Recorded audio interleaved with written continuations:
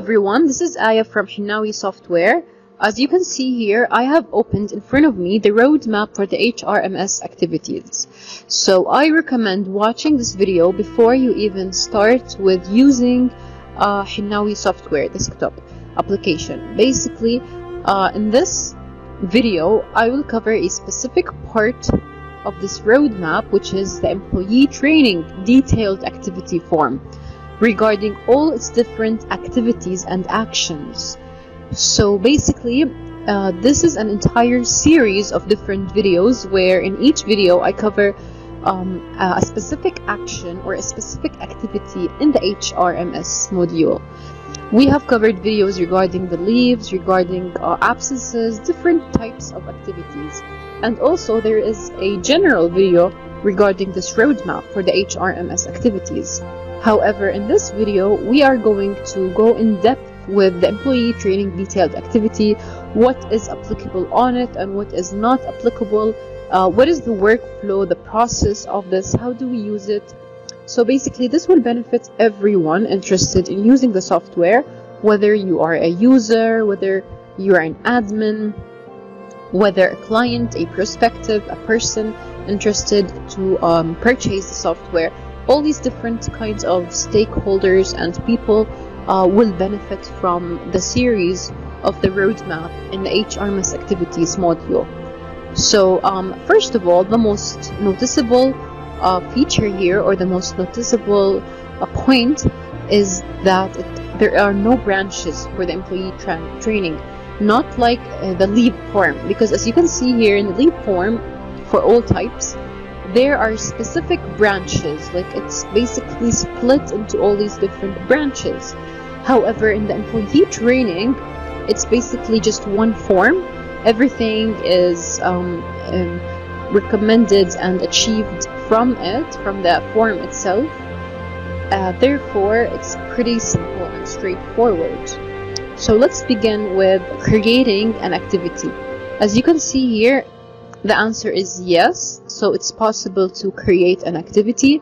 It is possible to also edit this activity. So basically, after we have created a form for a specific employee to take a training course outside the city, outside the country, where we specify the maximum number of members attending, the date of the training, when will it start, when will it end, all these different like matter and all these different points which will be covered in the creating activity of the employee training.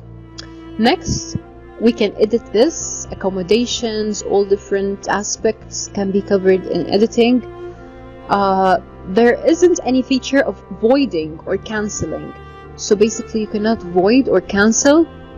And by the way, according to today's date, which is June 19, 2019, this is the most updated so far, most updated features of Hinawi Software so far. This doesn't mean that it will not be updated anymore, or that these are the fixed activities or the fixed actions or the fixed permissions for this activity. It only means that it will still keep on getting updated more and more by time. So if you're watching this video after 3 months, after 1 year, 2 years, you will definitely might notice some changes. Some of these options will definitely be increased. It will be more flexible and more available. So this is not fixed, since it will definitely be updated. Next, in the deleting, as you can see here, it's possible to delete a training for employee, training activity for employee, after you have created it. And in the printing as well, it is possible to print the training activity form. So this is also available. Printing is available. Print clearance, however, is not. It's not available. It's not applicable on the training form. Designing and printing the training form is not available as well. But as I have said earlier, that it might be changed in the future, whether it's a near or a far future. Also, in the predefined template for importing or autofilling, notice here the answer is no. Mainly this is because when you create a new activity form regarding training for specific employees, that specific action is done in the present time. It is not done, for example, imported earlier. It's not autofilled from a specific sheet or a specific form which has been created before. It's basically created in the same moment from the same software. Notice here also the requesting date, the starting date, the ending date. It's also available because at the time of creating a training form, you specify when will this training course begin and when will it end. And it can be within the same month. Like usually training courses might start and end in the same month. They might not, they might do, so it depends. Month from month to the year, year from year to, all these things are displayed here as no, because usually it doesn't take that long, like years. Training courses do not take year from and year to. It takes like, for example, say month or different months. And also in the days, as you can see here, the answer is yes. However, in hours, the answer is no. This is because training courses can be in days, but it cannot be in hours. The activity which suits this hours feature here is the absence activity, not the training courses activity. Also, as you can see here, in the percent of employee salary, the answer is no, because taking a training course for a specific employee does not read and does not depend on the employee's percent in the salary. That is not related. Same thing applies to the overtime, whether it's 1.25 or 1.50. This is not available, not applicable. Applying the taxes can be applicable and will be used in case the training form, for example, is under the additions and deductions. So this is where it's located, under additions, deductions. From there, you can apply taxes for the training form. But regarding the employee pension and monthly provision, it is not used for training, unlike the leave form, which uses the monthly provision. So in the training activity form, monthly provision and employee pension is not used. Let's see this memo right here. It says that training summary form is for history information use, and there is no payment or no accounting effect. What this means basically is that when an employee returns back from a training course, there is a specific window for training summary. So that window is used to enter what has been learned from that training course. It's just like as general data, general information. There isn't any accounting effect and there isn't any payment effects. So that is just a general memo. Notice here that for employee training, there is definitely an approval form. So you cannot make that employee proceed forwards with going on a training course unless it has been approved by specific permissions set by the admin through the user access list. However, of course there is approval, but there isn't any editing after approval. This means that once it's approved, it's approved.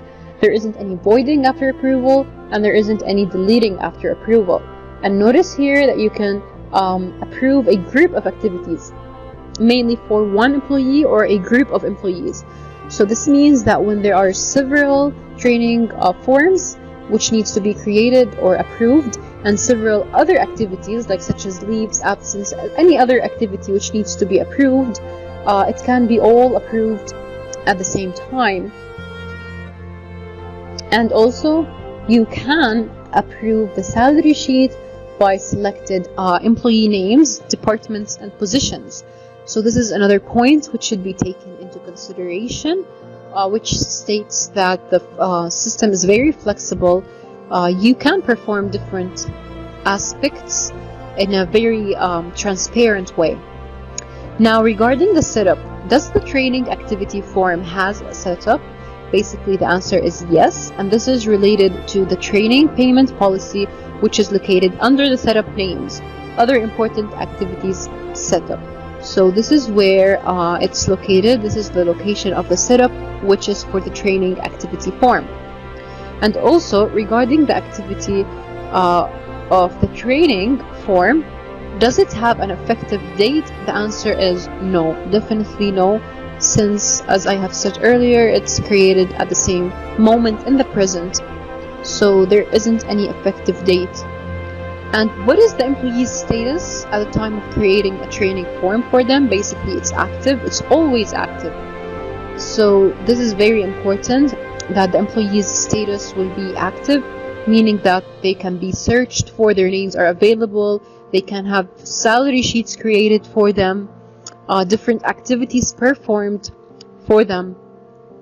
So basically, this is what the employee's status regarding being active means. Being inactive is the exact opposite. They cannot be searched, they cannot be created, the salary sheets cannot be created, and you cannot perform different activities on them. They are just set as inactive in the system.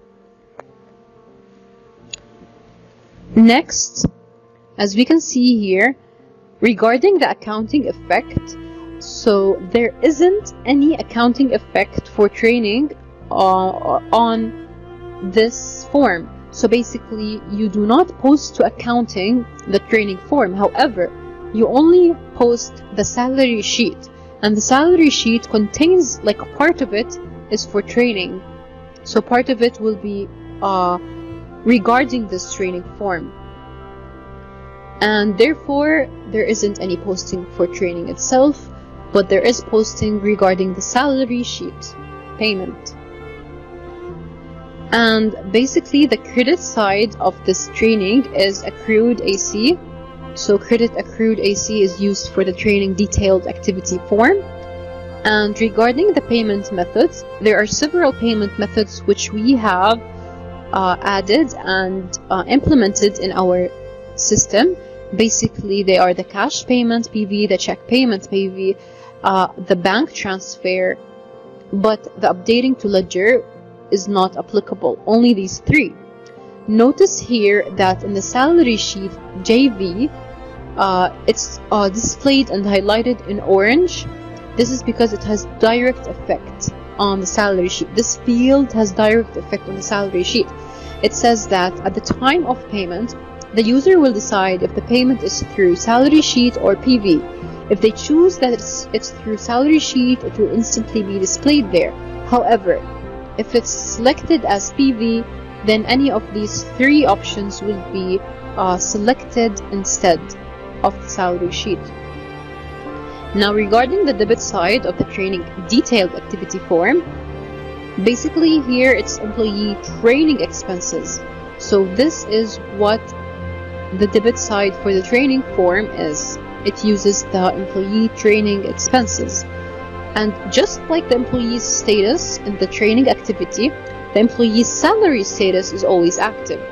So both of them will have the status as active. Notice here that both HR and timesheet employees can undergo through the training form, the training activity, meaning that not only a specific type will go through that training, both types, whether you are an HR employee or a timesheet employee, will be capable of going on a training course. Notice also here that although we have a web module and a mobile module, not just the desktop application, but there isn't any feature of creating a training form in those applications, in those modules, the web and the mobile. However, this is not permanent. As I have said earlier, it's not fixed. It can be implemented in the future, near or far future. So if you're watching this video like in a few months or years, you will definitely be noticing changes for the better, of course. And notice here that we also have a column regarding the salary sheet. There will be an entire video about the salary sheet where I'll discuss in details what is the content of the salary sheet, how it's used. But in general, just for now, keep in mind that the salary sheet is the output of all things that has been inserted in the system, everything created earlier. All inputs basically will have a salary sheet, and they can undergo through different activities in order to have the HRMS module accomplished successfully and employees have accurate and complete results accurately. And finally, we have this column regarding the memo. It's very, very important and crucial. You should definitely take it into consideration. There are specific points which you should always be careful about. First of all, we have the effective date. The user must make sure that the date is saved regarding the effective date, because it will be linked with many activities, and those activities will read the effective date which you have created and chosen. And you must read all messages carefully before saving. What we mean here are the pop-up messages on the screen. So before saving, you must make sure it's all correct. And always check the employee's status and the salary sheet's status. This is because sometimes employee names might not show in a specific place, and this is usually because of their status at the moment. And you must always follow the rules, of course, because it's the customer's responsibility and rules must not be broken. And here, regarding the leaves, always make sure that you return from leave in order to inform the system that a specific employee has returned back before going on another leave. There is an entire video about leaves, of course. Same thing applies to loans. You must make sure that you proceed fully with the process before creating another loan. So it's a possibility to create multiple loans, but you have to process them fully. Notice here that if you use a predefined template regarding the additions and deductions, there is always an option to choose whether it's automatic or manual. So in case you choose automatic, there isn't any need to approve for approval before being posted to the salary sheet. Since it's automatic, it will be posted instantly and immediately, not like manual addition deduction. So that is the main difference. Here we explain to you how the calculation of annual leave is achieved. Basically, the system will read the total due days from the joining date until the start date of the leave, minus the total number of days already taken before, and this occurs if the leave's opening balance is not used. So this is the proper way of calculating the annual leave. And in case of opening balance, the system will not take the joining date, it will rather take the next day of the opening balance. So always make sure you understand this as well. And in here it says that most activities need to be approved before creating the salary sheet. Of course, not all of them, but most of them, the majority, and especially those who are, for example, affecting the same month, the current month. Those are most recommended to be approved as soon as possible. And always keep in mind that you cannot skip a salary sheets for a specific month. You always create salary sheets in order. You cannot skip salary sheets. And always keep in mind there is a possibility to approve partially in the salary sheet, not approve the entire salary sheet. So it's a possibility to approve salary sheets based on employee names, based on specific departments or positions. This is definitely possible and available. And always keep in mind that once you start a payroll, you cannot change your mind later on into a different date, because it will start reading based on that date. And always remember that anything that needs to be posted to accounting must be posted successfully to accounting and updated. And the payment of any HRMS employee activity must be paid through the HRMS menu itself, not from the accounting menu. This is the main reason why users use an ERP system, is to make it easier for them into the same place. And also keep in mind that payments cannot be split in the salary sheet for the same employee. So basically, if there is a different payment method, like 2 or 3 different payment methods for the same employee, this is not possible. And here it says that it's recommended to use the stop or release salary sheet for employees who got absent for like a day or 2 or 3, not for those who got absent for leaves for like months or weeks. In that case, leave without pay is more recommended. And here it says that the main difference between absconded workers and other types of workers is that an absconded worker is that when there are official data that they are outside the country, they just ran away. And the main difference is that the stop salary is when it's certain that the employee is still in the country, but an absconded worker is that when we really don't know where they are located at the moment, like the exact location. So basically that is the main points, that is the main content of the employee training activity form in Hinawi Software, along with the memo for the entire HRMS activities menu. Make sure you like this video, and I hope it was clear and transparent. Make sure you share it with everyone interested and subscribe to our channel, and thank you.